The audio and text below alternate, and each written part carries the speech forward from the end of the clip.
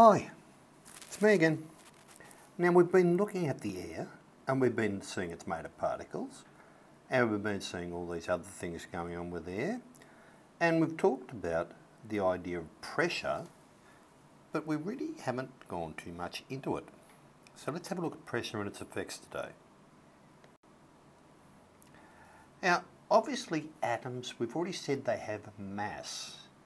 So if I put something on your head that's got mass, you feel it, right? But sometimes there's something on our head all of the time, and that's the weight of one atmosphere, one thickness. And we can see over here on the right that all this right up at the top of the atmosphere is all pressing down, because the weight of it is the effect of gravity on all these atoms or particles in here, and it's pulling it down towards it. So even though it doesn't appear to be doing anything, and we really can't notice the difference, on top of our head as we're walking around is one thickness or one complete atmosphere of particles pushing down on us, or being affected by gravity and being pulled down on us.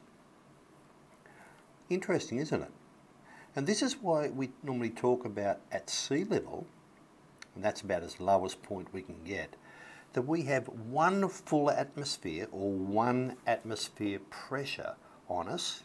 Sometimes you might see it as written fully as atmosphere pressure, other times it might be written as ATM, 1 ATM, or with our new metric system, the measure of pressure is a pascal.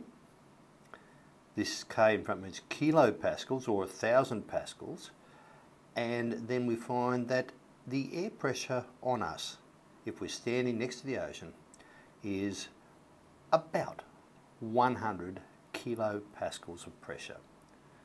But we don't really feel it, do we?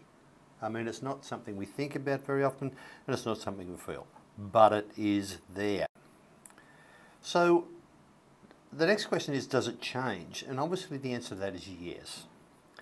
And I've got a lovely picture, or two pictures, of mountains, and I chose this one basically because I had two mountains next to each other. Now what I've shown here with the red arrows is they are pressure, and as you can see the arrows get smaller as I climb the mountain. If I'm down on the plain next to the mountain, apologies for the bad picture, if I'm down on the plane next to it, we have big arrows. When we start climbing the mountain, the arrows get smaller. So this would tell us our air pressure is being smaller.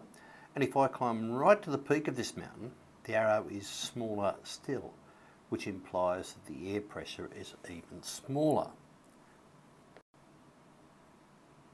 So this says that air pressure will drop as I get higher altitude, in other words higher away from the lowest point of the earth, so the sea level if you like, from sea level. So what does it mean? Well, I thought this picture described it pretty well. If I'm down here on the ground, all of these particles are pushing down on me, right? If I was able to move up to here in a balloon or a plane or whatever, up to this level, only this amount of particles are pushing on me. This is not pushing on me anymore, it's below me. So only this is pushing, so I'm going to have less particles pushing down on me, so the pressure pushing on me will be less. And that, in essence, is what we're talking about. Scientists have actually studied this pretty well, and if we look over on the right hand side of this picture, we see we've got millibars, and that's a pressure measurement. We say we start off with 1,000 millibars and gradually decrease at 10 miles up, which is an old-fashioned measurement. Around about 16 kilometres up in the air, we have 100, so it's 1/10. All right, and then it goes up and up and up, or rather it gets down and down and down. And right up the top here at 60 miles, or around about getting close to 100 kilometres up in the air, there's not much air pressure at all.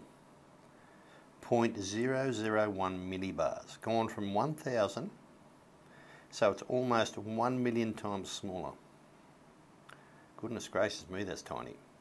And this is why when we're flying, right, we fly up in this area here in the troposphere. Up the top end of the troposphere we're flying. There's our jet plane there.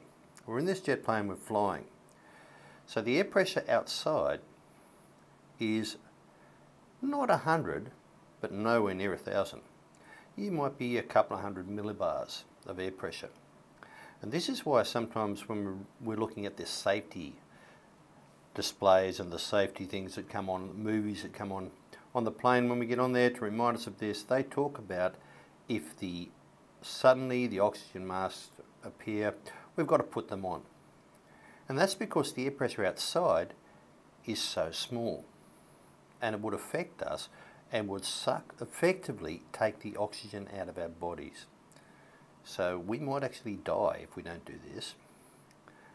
And that's why if planes do have problems with their air pressure, they have to try to get down to a place where the air is a lot more particles of air, in particular a lot more particles of oxygen. So it's very interesting with this whole thing, and it is rather applicable to our lifestyle. Now, when we first measured pressure, believe it or not, people got there and they had this big tube, like this one over here, that had mercury in it. And what they would do is they would upend it. Notice there's an opening here, but it's closed at this end. It's open down the bottom, right? And put it in a tray of mercury. Now, lo and behold, the only thing that was, most people would think to ourselves, oh, mercury is a really, really heavy liquid. So it would simply drain out of this tube and go into the bowl. But that didn't happen.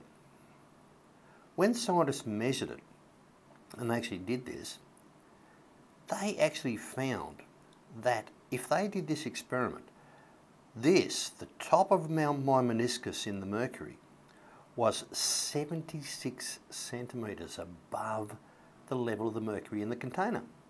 Goodness gracious me, that's a lot. 76 cms, right? 3/4 of 1 metre was supported by this. Now, the only thing that could have been holding that up was this air pressure pushing down on the mercury here and here. And that stopped this mercury from falling all the way. And this was our first basic barometer. And a barometer, it measures air pressure.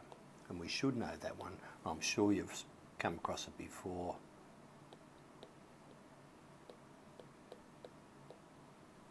A barometer does that. And as I've said down here, now that's what I call strong. For those who haven't felt mercury, it's like a really, really heavy metal. In other words, if I put some in your hand, you would know it's there. In a container, of course, I would not put it straight in your hand. Right, that's a little bit more you didn't know about the air, and now we're finding out. Air pressure is really super important, and we're going to see a bit more how important it is a bit later. Okay, leave that one alone.